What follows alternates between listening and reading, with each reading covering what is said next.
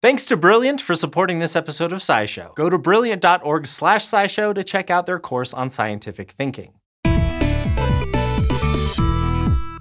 As strange as it seems, animals fall from the sky sometimes, even ones that don't belong there in the first place, from fish to spiders. These phenomena have been known for centuries, but in many cases we still don't know where the heck all these animals came from. But answering that question begs another one, because we don't always know what happens to them. I mean, yes, splat, but actually a lot more than just splat. In some cases, animals can actually benefit from their aerial adventures. While these animal rainstorms can in fact be deadly, sometimes animals are adapted to be rain. So let's look at 5 of the potential outcomes for animals that become rain, whether they mean to or not. We'll go ahead and get the splat out of the way first. It's often a bit murky exactly how fish and frogs end up on land and far from their home waters, but there have been enough instances of weird rains of aquatic creatures for a lot of hypotheses to begin circulating around. Some have speculated they were lifted out of their ponds and streams by water spouts, or maybe that torrential rains flushed the animals from underground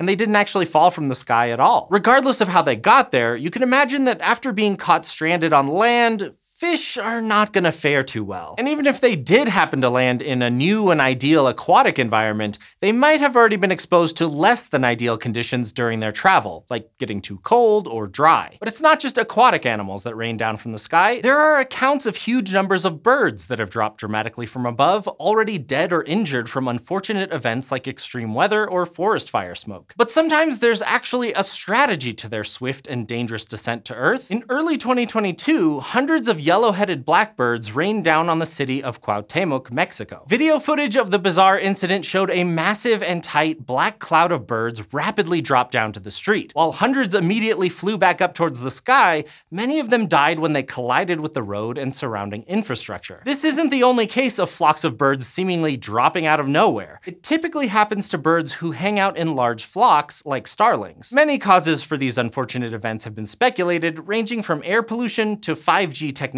Far more likely than that, however, is that this is the result of a calculated risk gone wrong, as the birds dove for cover from an aerial predator. There are a number of bird species that attempt to escape predation in a coordinated manner. They fly in a tight group, swiftly changing direction and altitude in what appears to be a single unit. This generally works quite well, since predators don't seem to like diving right into the cloud, and instead try to pick off birds that stray from the group. In a last-ditch effort, birds might dive very low towards the ground to avoid being caught. If the group takes a deep dive and is forced too low, say into a building or pavement, the coordinated maneuver becomes catastrophic. While this may result in a fatal collision, sometimes desperate times call for desperate measures. Now, speaking of collisions, one type of animal rain might just result in a very large reptile bonking you on the head. Thanks to its balmy climate and a fair bit of carelessness on our part, in the United States, Florida is home to many introduced species of the reptilian variety. Whether from accidental introductions by tropical cargo or purposeful releases of exotic pets, some of the over 150 documented reptile introductions have reached invasive population levels, including one very large lizard. The native range of the green iguana includes Mexico, south to Paraguay and Brazil, but they've been kicking around Florida since at least the 1960s thanks to the pet trade. Now, much of central and southern Florida is warm enough year-round for these heat-loving lizards, and luckily for them, cold snaps are pretty rare. But when they do happen, they can put iguanas and innocent pedestrians at risk. If the temperature drops too low during a Florida winter, iguanas have been found to literally fall from the trees. Now, iguanas do sometimes purposefully drop from tree branches to avoid danger, but that's not what's happening in these cases. Iguanas are exothermic, meaning they rely on external temperature to maintain their body temperature. They're usually most active above 25 degrees Celsius, so lower temperatures can slow them down considerably. And during these cold snaps, temperatures dip as far as 0 Celsius, a considerable drop. This can immobilize the iguanas to the point where they're just no longer able to hang on to their perch. And as you can imagine, getting struck from above by a stiff 6-foot-long lizard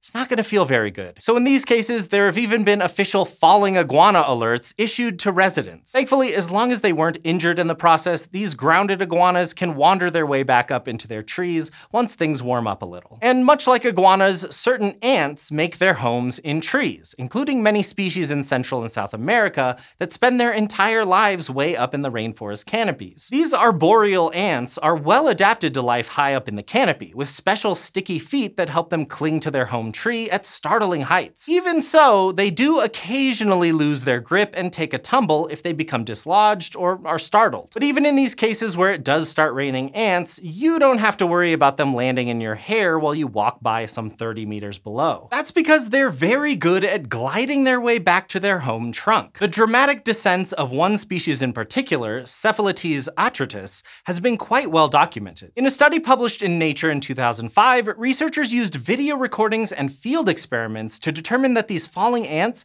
hit their home trunk target more than 80% of the time. Building on this, later studies manipulated the legs and abdomens of these ants to figure out how they were able to maneuver themselves home so accurately. They adjust their body's position while in rapid freefall, spinning around to align their abdomens towards their home trunk before gliding over to it, their rear end leading the way. While it does appear to be a whole body effort, their hind legs seem to play an especially key role in their ability to redirect themselves towards their home tree during these big falls. But it's not just this one species who can glide their way back to safety. This directed aerial descent has actually evolved numerous times within different ant subfamilies. And though they don't all glide in the exact same manner, this proves to be a vital adaptation to arboreal ants. If they weren't able to latch back onto their tree, they would fall the human equivalent of 5 kilometers from their home and into dangerous uncharted territory. And if falling ants make you squirm, you might not want to imagine numerous tiny spiders raining down after flying through the sky. But imagine a bunch of teeny tiny baby spiders climbing to a high point, letting out strands of silk,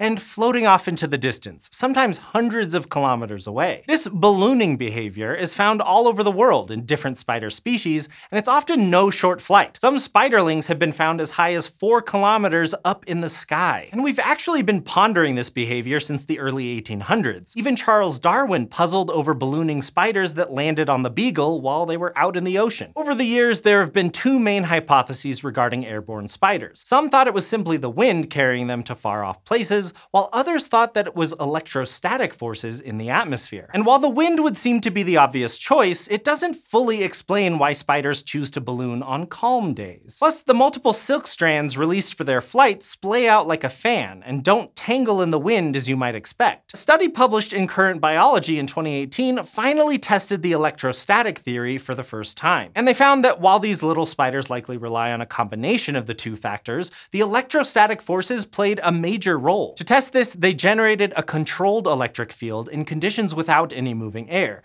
and introduced some baby spiders. The spiders readied themselves and took off. Using the electric field, the researchers were even able to control the altitudes of the spiders once they were in the air. They also found that little hairs on their exoskeleton respond to changes in the electric field around them, likely signaling to them it's time to fly. Of course, these spiders aren't just flying for the fun of it. This ballooning behavior allows these wingless flyers to find new habitats, which would otherwise be too far to crawl to. That way, they can avoid overcrowding and food availability issues that might crop up if they all stayed in close proximity. So maybe not all reports of animal rains are legitimate. After all, we humans tend to tell tall tales. But in other cases, the observations are not only well documented, but are often happening for a very good reason. And while some cases of animal rain can be deadly for the poor fallen creatures, other times they not only survive their aerial drops, but might even benefit from it. Looking at strange things like animals falling from the sky and searching for explanations is just what scientists do. And if you're looking to train your brain in that kind of rational approach, you might like Brilliant's course on scientific thinking. There, you'll dispense with number crunching and mathematics in search of something more useful: physical insight. This is just one of their many courses recently upgraded to make it even more interactive than before. They're designed to engage your curiosity, not ask you to memorize stuff. And don't worry if you're busy. Their courses are split into bite-sized pieces so you can learn at your own pace. Brilliant has a ton of science, engineering, and computer science courses, so you can always find something new to learn. To get started, head to brilliant.org/SciShow to save 20% on an annual premium subscription to Brilliant.